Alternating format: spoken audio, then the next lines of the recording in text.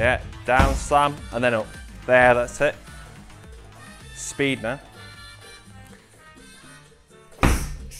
Good. When you slam, don't lean too far forward. Kick, up, good. Good, yeah, good work. Med ball ice skaters. Drive it across, use your hips, use your hips. Don't drag that other leg. We're shuffling, 1, 2, and then through. Power. You're not at your back. Okay. So it's not a crossing of the feet. We keep it more like a boxing stance. Challenge of this is when we actually throw, is that we're going there, we're not leaning forward. We're sitting back, throwing, but then keeping that shape, not leaning over. We're getting that full rotation, using the momentum to drive through. Good. 1, 2, then throw. 1, 2. That's 1, 2, 3. Or 1, 2, about half you. 1, 2, and then you hesitate. 1, 2, bang. Explode. Oh! Did you catch that? Yeah.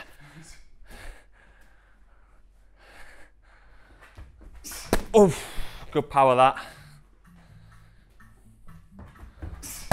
Good, last one. Oof. Safe hands. I'm not looking forward to going up to 5 kilo on that. Up, down, slap. Yeah, good. Best one. 3 more like that.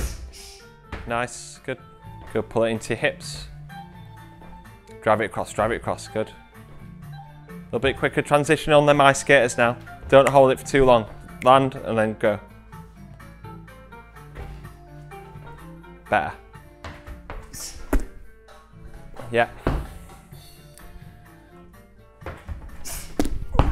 Yeah. Yeah, we've got the technique now. If I almost step back, it takes a little bit of the sting away. Oh! Shemichael. So now this is increasing that eccentric demand, so we're obviously falling, creating some more momentum, so you just need to be a little bit quicker at that transition. Yeah, good. Be a little bit harder to get out of that bottom bit now, so you just have to have that conscious effort. As soon as you slam down, drive it up, rapid force. Yes, good.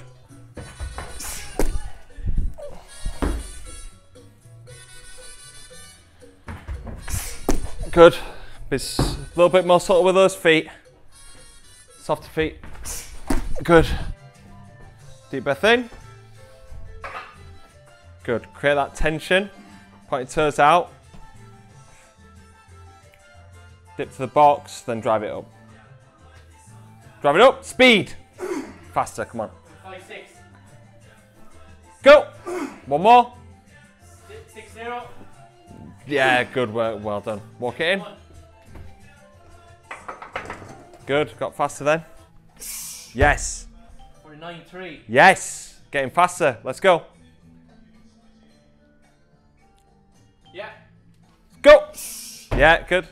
46, 4. Yeah. Drive it. Yeah, good. 48, 5. Good stuff. Yeah, getting better. First one was better. So just looking at your results here from the first set, you see like this is the acceleration through, so how quickly you hit that peak velocity. So you can see there's a bit of interference here because the first one wasn't as fast, but it was more consistent. On the others, you like when you're getting down to the bottom, you're kind of like smashing against the box, and you rebound in, lose that kind of momentum, and then you have to push on again. What I want to see is that constant acceleration. So quick touch to the box, but what I want you to do from there is power up as fast as you can and try and be as consistent as you can, because that is what a punch looks like, it's what a jump looks like. How quickly can you accelerate? So on this next set, I want it to be more consistent as we go through. So all you need to do, A little bit slower going down to the box. Quick tap and then drive it up straight away. Yep, let's go.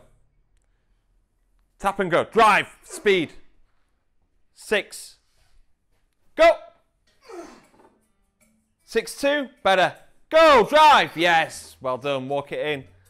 5-5. Still a little bit of a dip, but it looks more consistent. Like the other ones look very different to each other. So you just need to accelerate out that bottom as fast as you can. Let's go, come on. Yes. 45-9.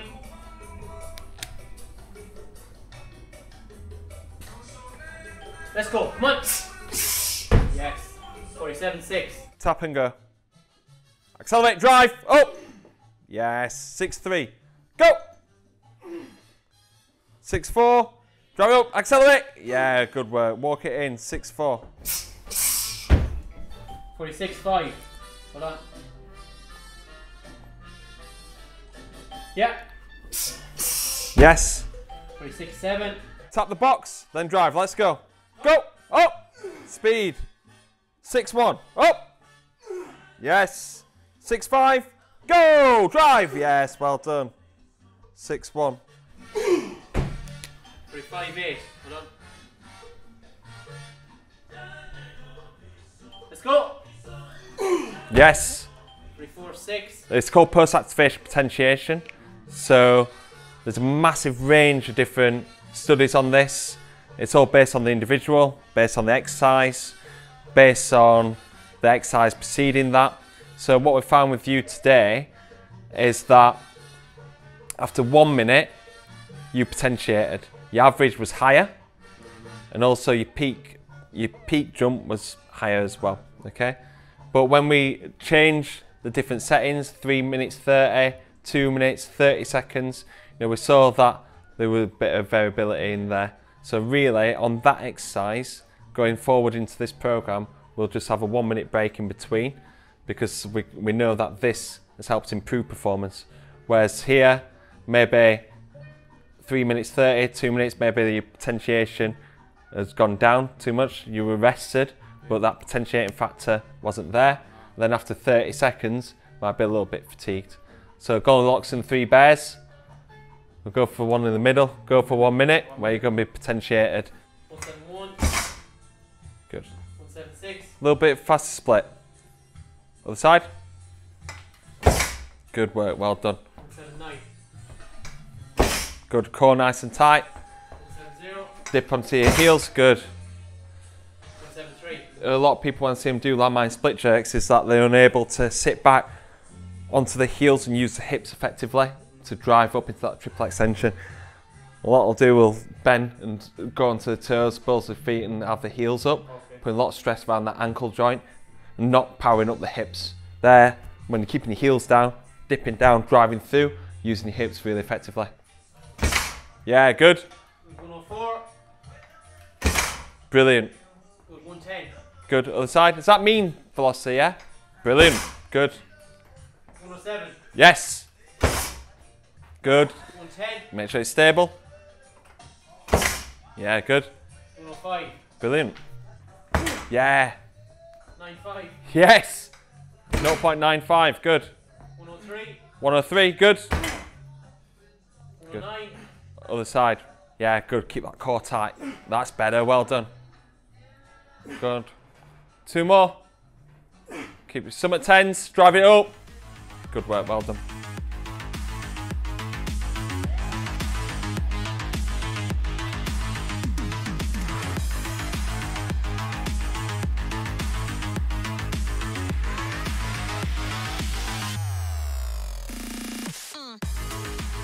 Drive it up. Good. Nice. Good. Really drive through that left heel. Nice. Keep your belly button tucked in. Core tight. Good. Core tight. Core's got to be tighter than that. Good. Don't try and force that extension if it's not there. I'd rather go just shy of it, but get more from your core, more from your glutes. There. That's it. Keep your head forward a little bit more.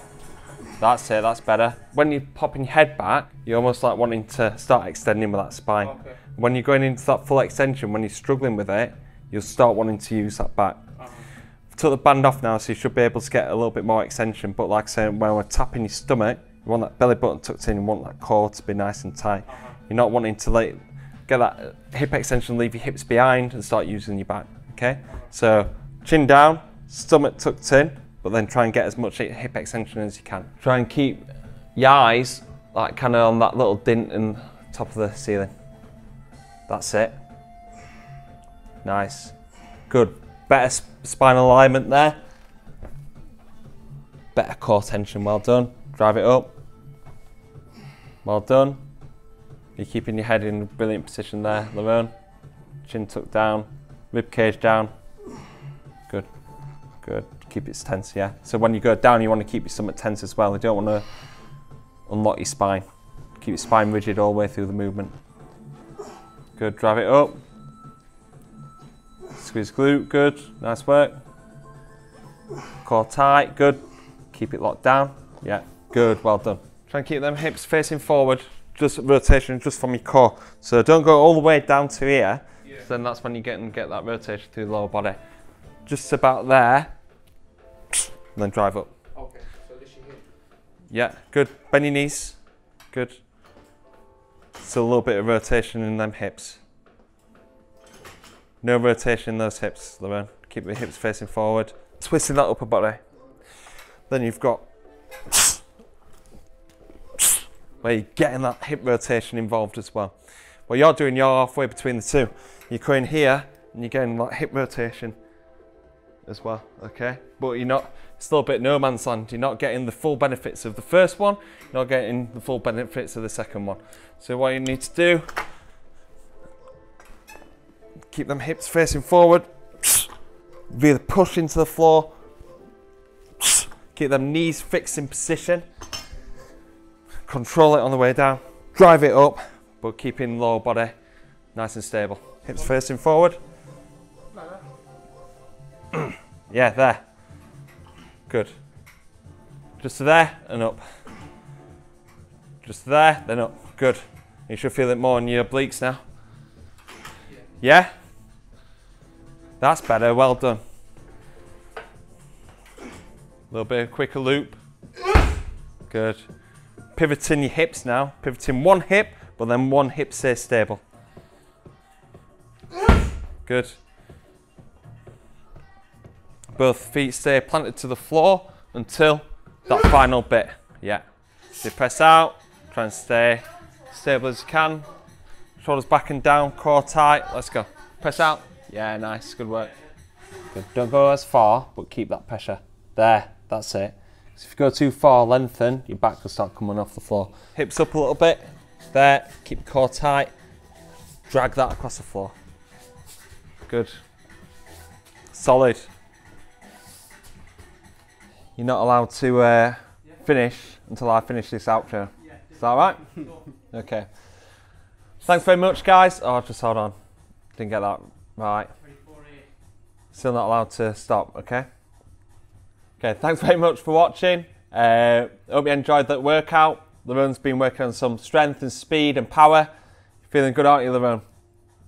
Really good. Yeah, it's just finished on some core holds now. It's not allowed to finish until this out. Oh, just hold on. Just start that again, Jamie. Hold on. All right, and time.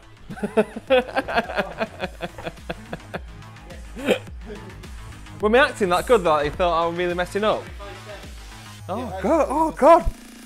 I'm gonna apply for Coronation Street. I've always wanted to be in Coronation Street.